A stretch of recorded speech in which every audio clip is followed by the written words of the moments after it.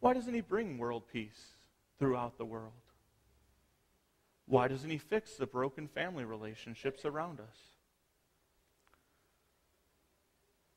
Why doesn't he take away the depression that we struggle with in our lives? Aren't those good things to pray for? Aren't those things that holy people pray for? They're not self-centered. They're not self-absorbed. So why doesn't God say yes to those? Why doesn't God immediately fix those things? And admittedly, I'll tell you right now, I don't have an easy answer to that. I don't have the perfect answer to say, well, check, check, check right here. Original sin certainly is what causes these things in our lives. But to say this is why would require me to know the mind of God. And who can know the mind of God?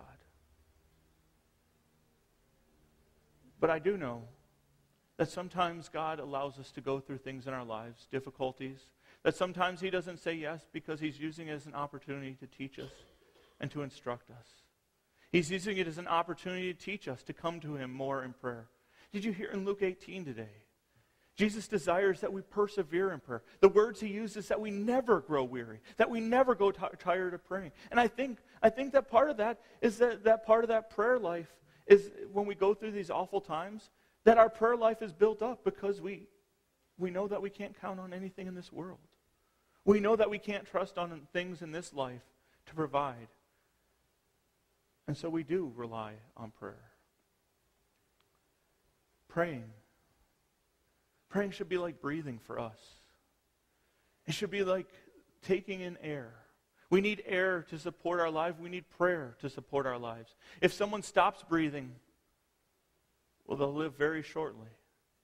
When we stop praying, when we don't take time to build up our prayer lives, we put our faith in jeopardy. Satan uses those times to attack. Satan uses those times to come against us. Those times when we are low. And that is when we need God the most. When we are in the greatest temptation, that is when we need God the most. Prayer is the first line of defense. Prayer is warfare. We may not think of it because it is words that we say to God, but prayer has power in it. When Jesus uttered the words from the cross, when he said, "Father, forgive them," those words were not just powerful because he said them as the Son of God, but when he said them, they were powerful. They were powerful because God is the God who created this world. God is the God who sustained this world. God is the God who redeemed us, and God is the God who makes us holy each day. And God is the one who has all things in his control. And the God who has all things in control is the one who hears our prayer, because Christ did indeed die on the cross. Those words, "Father, forgive them," were not reserved strictly for the people 2,000 years ago. But as we stand at the foot of the cross, as we kneel before God in prayer, as we kneel before God with our trials and temptations, as we kneel before God with our thanksgiving and our joy, he hears our prayers. And because he is our creator, and because he is the one who sustains us and the one who redeems us, he is the one who can answer those prayers. He is the one who can provide. And so yes, sometimes he doesn't say yes to our prayers, but only out of love. Only out of his fatherly goodness and love, he doesn't say yes. But that doesn't mean he wants us to stop praying. That doesn't mean he wants us to stop persevering in our prayers. Because like that widow who over and over again went to the unjust judge in Luke 18, God is not unjust, but he wants us to come to him over and over again. He wants us to develop that relationship with him. To talk to him not just about our needs, but about all things that are going on in our lives. Like I said, it should be like breathing for us. Even as Paul says in 1 Thessalonians, pray continually or pray without ceasing. Be joyful always. We have that opportunity, that wonderful, wonderful opportunity to pray. And maybe at times we're not sure what to pray for, or we feel like we shouldn't pray for something. But God invites us to pray for all things. God invites us to pray for even the small things, the silly things. With the kids this morning, we talked about, sometimes when we ask our parents for things, PlayStation, PSP. And the thing is that even God hears those prayers. He doesn't ever ignore our prayers. Now again, he may sometimes say, not at this time, or no, but that doesn't mean he's not listening or that he stops loving.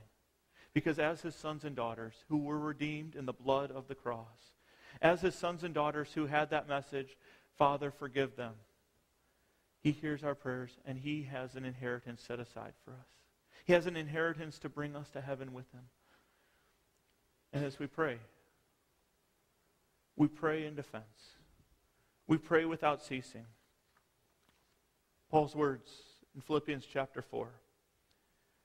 Do not be anxious about anything, but in everything, by prayer and petition, with thanksgiving, present your request to God. Because although he knows every request that you bring to him before you say them, he wants that relationship with you. He wants that time with you, that time that you take with him. And if you're not sure how to pray, he's given us the Lord's Prayer. The prayer that he gave us so long ago in Matthew chapter 6. He gave us that prayer so that even when we didn't have the words, that we didn't know the words to say, we could pray to him. And even when we can't utter those words, as Romans 8 reminds us, the Holy Spirit intercedes on our behalf and hears the words of our hearts. God wants that intimate relationship with us. God desires that relationship. So never fear praying to God. Never fear that you've prayed for something too much or too often. Never fear that he's not going to listen, because God hears your prayer. And God wants you to pray to him. He wants you to have that relationship with him. Today, to close our sermon, I'd like us to pray together that prayer which our Lord has taught us. Let us pray. Our Father, who art in heaven, hallowed be thy name. Thy kingdom come, thy will be done, on earth as it is in heaven.